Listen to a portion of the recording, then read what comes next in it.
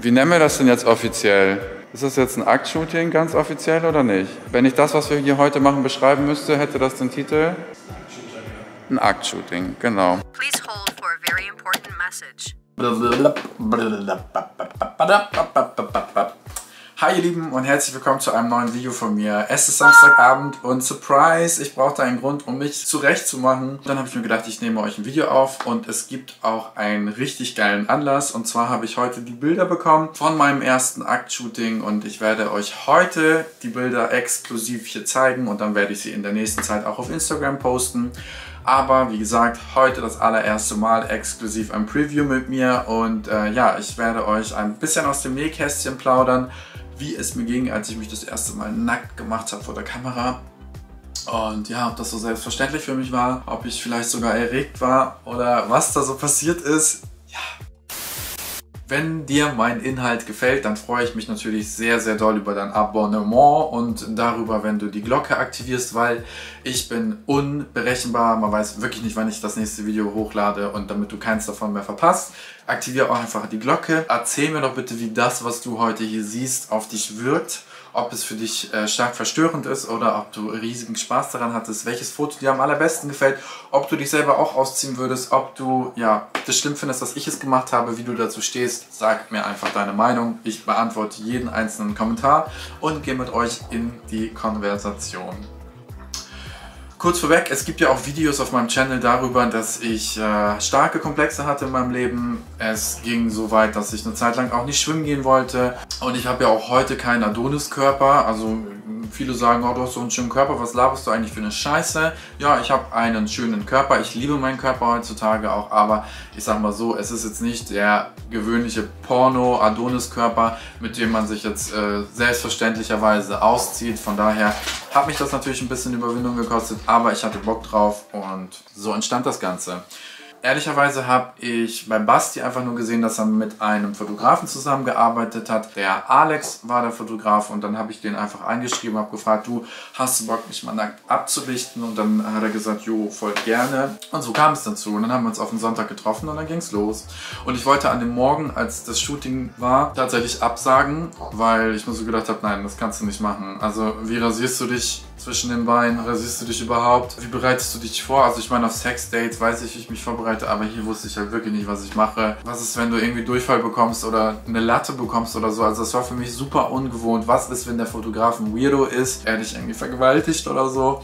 Ist alles nicht passiert, ist alles super gegangen. Also ich bin dann wirklich hin und wir fangen jetzt einfach mal an mit den Fotos. Picture Number 1 ist jetzt harmlos. Wir haben harmlos angefangen. Also wir haben, bevor wir angefangen haben zu shooten, erstmal irgendwie eine Stunde oder so geredet. Also Alex hat das richtig, richtig toll gemacht. Der hat auch gesagt, du kannst zu jeder Zeit, wenn du das Bedürfnis hast zu gehen, einfach gehen. Ich konnte selber entscheiden, wann ich was ausziehe, wann ich was mache. Dann habe ich am Anfang erstmal so gesagt, weißt du was, T-Shirt habe ich ausgezogen, aber ich habe die Hose anbehalten mit der Unterhose, die ich auf dem Weg dorthin dann anhatte. Und dann ist dieses Foto entstanden. Ich finde, das ist ein ganz, ja, cutes Bild. Es könnte irgendwie so eine neue Serie sein, beispielsweise, auf der ich dann, ja, irgendwie die Hauptrolle spiele. Und ich würde mal sagen, da ist nichts Verwerfliches dran, auch an den anderen Fotos nicht. Ich verstecke hier gut meine Wampe und gucke sehr sinnlich. Und ja. Zweites Foto, da habe ich dann so gedacht, okay, jetzt ziehst du deine Jeans mal aus und präsentierst deine gefälschte Hugo Boss Shorts und ja, dann ist das hier entstanden. Da sitze ich halt einfach und verrenke meinen Hals und das ist sowas. Ich finde Nacktfotos, also meine Motivation war halt einfach zu sagen, so, ich sehe mich selber gerne nackt. Ich finde, sich ausziehen bedeutet nicht automatisch, dass es irgendwie in eine Pornoschiene geht oder billig sein muss. Und ja, es gibt halt immer nackt und nackt. Selbst die, die ihre Puperze in eine Kamera halten und sie aufreißen, selbst da sage ich nichts. Das ist jetzt nicht so die Richtung, die ich einschlagen möchte. Ich hatte einfach wirklich Bock auf Aktfotos und ich lebe momentan nach dem Motto, ich mache das, was mein Herz begehrt, und so sind eben diese Fotos entstanden. Dann gibt es eben hier nochmal eine Ganzkörperaufnahme, inklusive sinnlichem Blick. Ich mag das Foto sehr, weil mir das Gesicht, also mein Gesicht auf dem Foto sehr, sehr gut gefällt. es ist irgendwie so, ich saß da jetzt einfach und habe ein bisschen nachgedacht über das Leben und mich und dann kam zufällig der Fotograf und hat das Foto geschossen. Also ich finde, das ist echt ein cooles Bild, so ich mag das. Was sagt ihr dazu? Dann habe ich die Hose gewechselt. Ich habe allerdings die Unterhose weggelassen. Also ich habe hier wirklich nur eine Jeans an und nichts drunter. Und dann gibt es von dieser Serie auch noch ein paar andere Bilder, so wie ich auf diesem Ding liege, wie so ein Bauarbeiter. Die haben mir dann nicht gefallen. Es gibt so Nacktfotos oder Aktfotos, die mag ich einfach nicht, so, weil man sie irgendwie schon gesehen hat. Ich war aber verantwortlich für jede Pose, von daher ist das nur mir zuzuschreiben. Das ist aber eines der Bilder in der blauen Jeanshose, was ich sehr, sehr gerne mag. Ich mag mich auch von der Seite sehen. Ja, so ist dieses Bild entstanden. Dann habe ich mich komplett ausgezogen und hatte ein weißes Laken dabei. Und das Lustige war daran, der Fotograf hat gesagt, also Alex meinte, du kannst mitnehmen, was du möchtest an Utensilien. Und ich war so, was soll ich denn mitnehmen? Also irgendwie Sextoys ja nicht, weil ich weiß ja, in welche Richtung dieses Fotoshooting nicht gehen soll. Was nehme ich denn mit? Ich habe so einen Wasserspritzer mitgenommen, weil ich so dachte, okay, wenn wir mich wet machen wollen, dann kann ich mich nass spritzen. Da habe ich irgendwie so fettige Creme mitgenommen, damit man mich irgendwie, falls man mich glänzend haben will, fetten kann. Und Alex hat bei den beiden Utensilien auch nur echt so ein bisschen verwundert geguckt. Und dann hatte ich halt noch eine zweite Jeanshose und ein Bettlaken dabei. Und dann zeige ich ihm so mein Bettlaken und er so, da ist ein Fleck drauf. So, fuck, ey. Also, ich habe einfach mal gesagt, das ist von den Hunden. Im Fall der Fälle sind das nämlich immer die Hunde. Es ist aber wirklich so, ne? Also die Hunde dürfen ja bei mir auch im Bett schlafen. Man sieht aber den Fleck nicht auf dem Foto. Ich finde, die größte Herausforderung bei diesem Shooting war, Posen zu liefern. Weil er hat gar nicht so viel gesagt, sondern hat mich einfach machen lassen. Und dann habe ich immer so 2, 3 Dinge gemacht so. Und dann war ich am Ende mit meinem Latein. Und er hat halt einfach weiter fotografiert. Und da war ich halt ein bisschen unentspannt. Und es gibt auch ganz viele Bilder, wo man mir das im Gesicht ansieht, dass ich einfach unentspannt bin in dem Moment.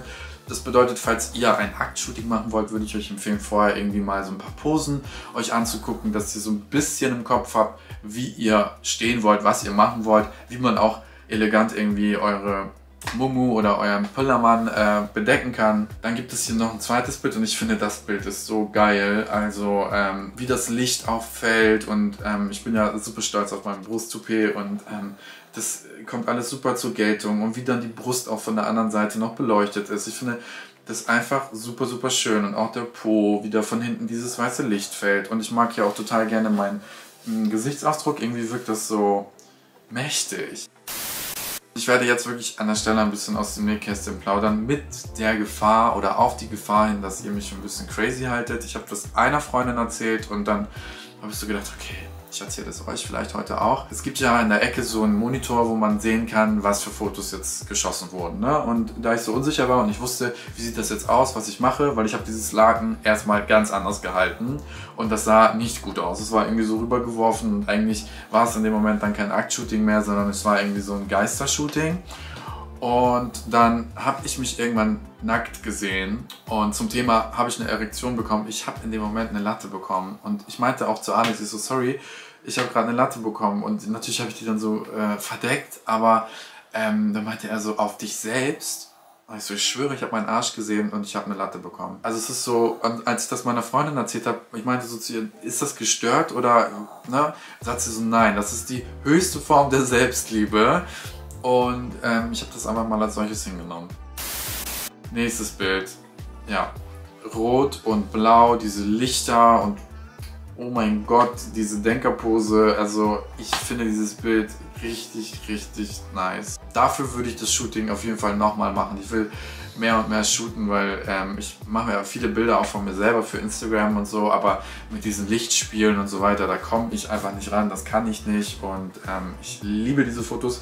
Da gibt es jetzt noch ein paar mehr. Das hier zum Beispiel auch. Ich finde, das könnte auch irgendwie so eine, weiß ich nicht, wie aus so einer Werbung oder so, dass man da gerade so steht und so ganz sinnlich guckt und dann ist es irgendwie so für so ein David auf Puffer, so, try me. Und zu guter Letzt ein Bild, was, also ich habe überlegt, ob ich es reinnehmen soll oder nicht und dann habe ich überlegt, ich nehme es rein. Ich sitze hier auf so einem Kasten und lehne mich so ein bisschen nach vorne. Man könnte natürlich denken, da kommt gleich einer von hinten und vergnügt sich an mir. Ja, auch hier mag ich halt einfach so die Lichter und ich mag, wie ich da einfach sitze. Und ich finde, es sieht irgendwie ziemlich sinnlich aus, ohne dass es irgendwie billig wirkt oder zu anzüglich. Das war mein Shooting. Ich habe damit eine super tolle Erfahrung gemacht. Jetzt gerade, also heute habe ich den Link bekommen für die Fotos. 2-3 Stunden später entsteht ganz durch Zufall wieder so eine Geschichte, dass das nächste Aktshooting quasi schon vor der Tür steht. Für gute Zwecke wird ein Männerkalender gemacht für das Jahr 2021. Da werde ich auch noch mehr erzählen, aber wie gesagt, ich habe Blut geleckt, ich habe Bock darauf. Ich werde sicherlich nicht nur 8 Aktshootings machen, aber ich denke mir, ich bin nie wieder 30. Nicht, dass ein 40- oder 50-jähriger Körper nicht gut aussieht. Ich werde auch dann, wenn ich noch am Leben bin, Aktshootings machen, immer mal wieder zwischendurch. Aber ich finde es einfach ja, eine geile Erfahrung. Es war super befreiend. Das war halt einfach auch für mich nochmal so der Beweis, deine ganzen Komplexe, die du mal hattest, sind irgendwie so sekundär. Meine Güte, es ist mein Körper. Er dient mir jeden Tag mit Gesundheit. Gut, jetzt gerade habe ich Kopfschmerzen, aber nein, ihr wisst, was ich meine. So, und ich bin so dankbar und ich liebe ihn. Ich hoffe, das Video hat euch gefallen. Sagt mir, wie gesagt, welches euer Lieblingsbild ist. Ich hoffe, ich konnte den einen oder anderen dazu motivieren, einfach sich so zu lieben, wie er oder sie ist, ohne irgendeinem Ideal zu entsprechen, weil das tue ich bei weitem auch nicht. Ich wünsche euch einen geilen Sonntag. Was steht nächste Woche an, nur dass ihr Bescheid wisst? Am Montag kommt ein Video raus mit Barry. Er heißt gar nicht Barry, sondern Barry. Barry und ich kommentieren das Finale von Prince Charming. Und ab Mittwoch starte ich das Kommentieren der Couple Challenge mit meiner besten Freundin. Ihr habt meine beste Freundin auch kennengelernt. Und ja, auf das Projekt freue ich mich auch ganz, ganz doll. Da gibt es auf jeden Fall wieder ganz schön viel Trash zu kommentieren. Und ich freue mich über jeden von euch, der auf die Reise mitgeht. Ciao!